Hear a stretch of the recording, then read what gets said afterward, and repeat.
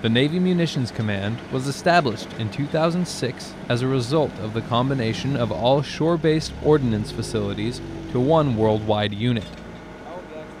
NMC's mission is to provide them with ammunition so they go and continue the fight.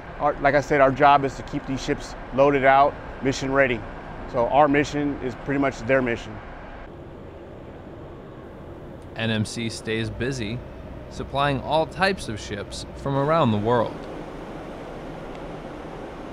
Well, today the USNS Mary Sears came to our wharf, and our MLCs and military came alongside to pull them in so we can load them up with whatever ammunition they needed.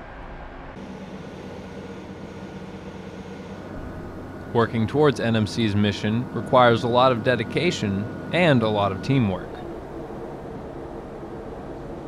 Both sailors and the Japanese MLCs actually come together as one unit. That's what pretty much makes NMC. And when we come together, our job is basically to provide the forward deployed ships, the USNS ships, with ammunition. The sailors and MLCs who work at the Navy Munitions Command are working to keep the fleet ready to perform its mission around the world. Petty Officer Greg House, Fleet Activities Sasebo, Japan.